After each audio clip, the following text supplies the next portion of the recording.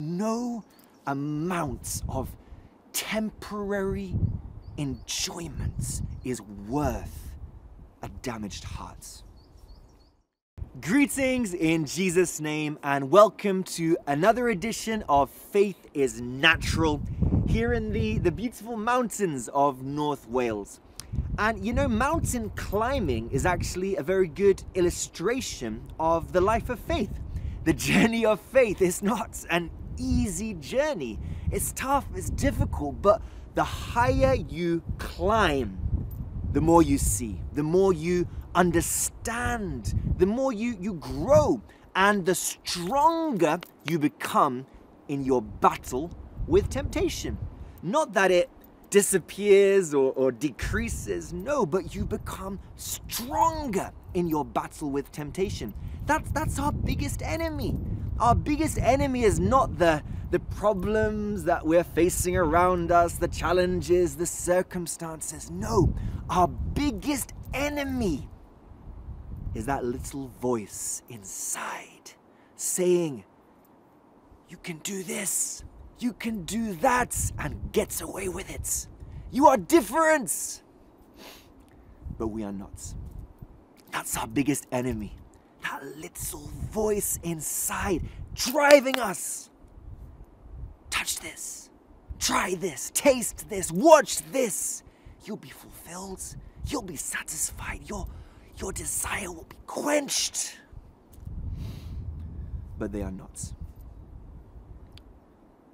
Satan will never stop whispering into your heart.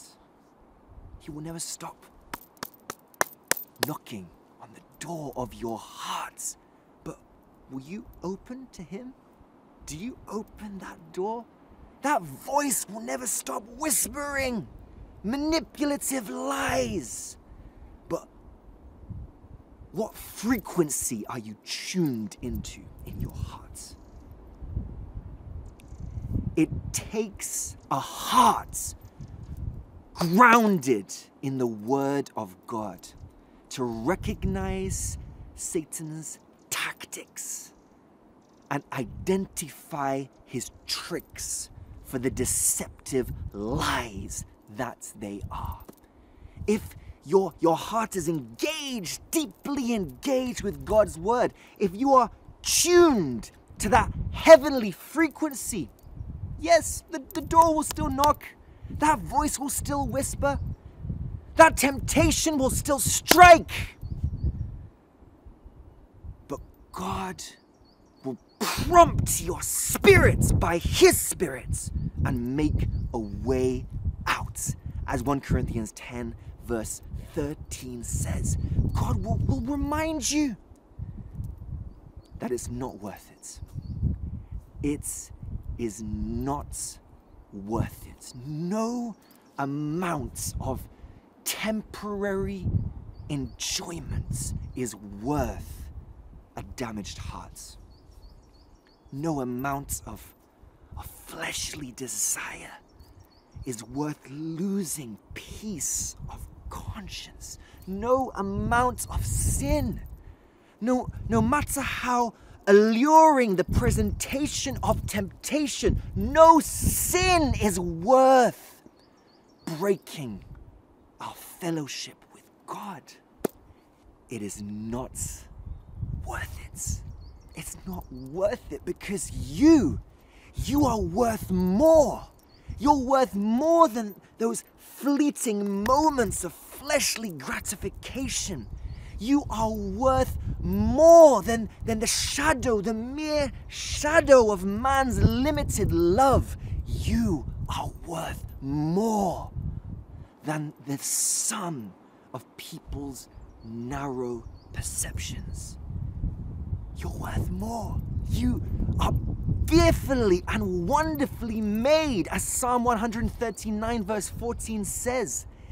You were designed to live in union and communion with the Creator of the heavens and the earth. You are the greatest product of the Holy Spirit.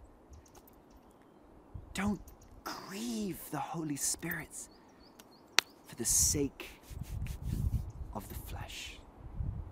the things of this world. They are as fleeting as they are fading. And the Holy Spirit is more interested in what we do secretly, privately. Because the one you serve in the secrets will stand to reward you in the open. So keep the secret place a sacred place. Take care of your hearts in the light of God's word. Yes, the temptation will continue to strike.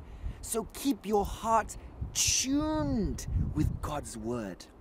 The more the word of God we inwardly receive, the better equipped we are to resist temptation, to resist sin.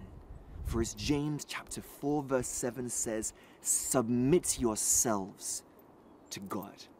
Resist the devil and he will flee.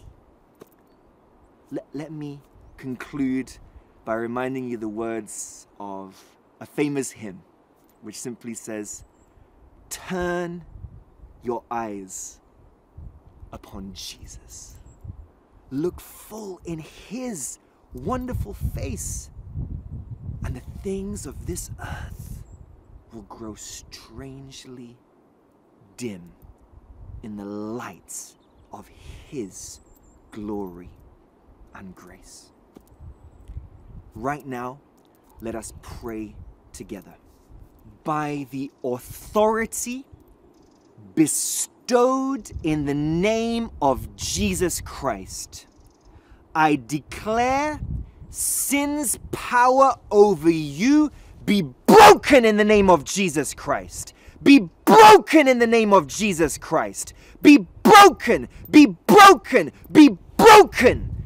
Every sin of immorality, sin of disobedience, sin of unfaithfulness, be broken in the name of Jesus Christ. Be broken in the name of Jesus Christ. Every bad habit, I say, be broken right now. Be broken right now. Be broken right now. Every satanic attitude, satanic covenants of attitude, behavior, character, begin to break it right now. Break it right now. Break it right now in the mighty name of Jesus Christ.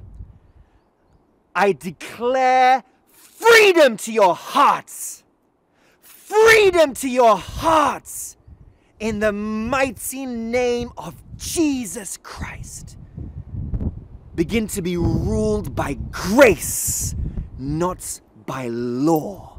In Jesus' name. Amen, amen, amen.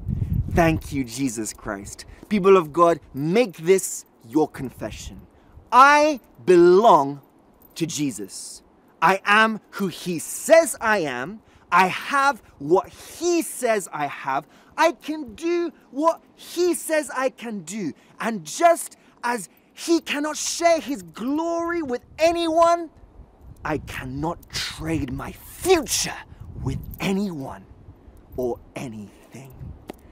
Thank you, Jesus Christ. Thank you for joining me, viewers. God bless you. We'd love to hear from you. Please share with us the lessons you learned from this message or suggestions for future topics in the comment section below. And remember, continue to seek God's heart to see life clearly. Remain blessed in Jesus' name.